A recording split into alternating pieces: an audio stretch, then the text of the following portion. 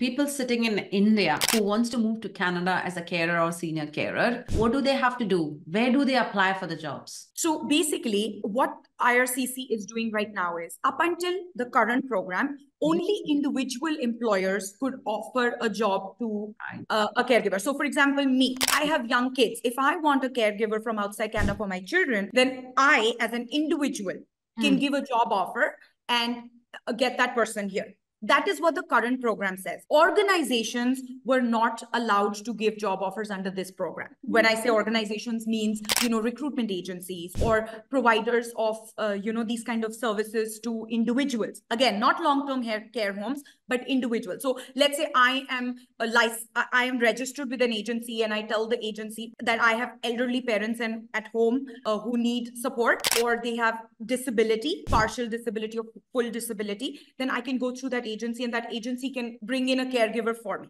That was not allowed until this program. But it seems that in the new program, individuals plus these organizations will also be able to bring people, but only for people who need care if they have a disability.